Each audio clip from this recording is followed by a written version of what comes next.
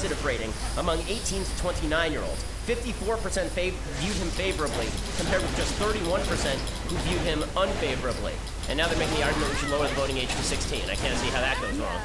The same poll showed that only 42% of young Americans supported capitalism, 33% said they supported socialism, as in full-scale socialism. Like 1 in 3 young Americans supports full-scale socialism. Fully 50% of all Democratic voters said they favored socialism over capitalism. 1 in 2. That's probably because young people are too young to remember when socialist nations like the USSR actually threatened nuclear destruction, when they murdered tens of millions of people. I mean, there still are some there's still some Soviet-style dictatorships, right? The communist Chinese are still imprisoning millions and billions of people under repressive, harsh rule. North Korea, obviously, is still a communist paradise where people are shipped off to gulags. But the idea of socialism has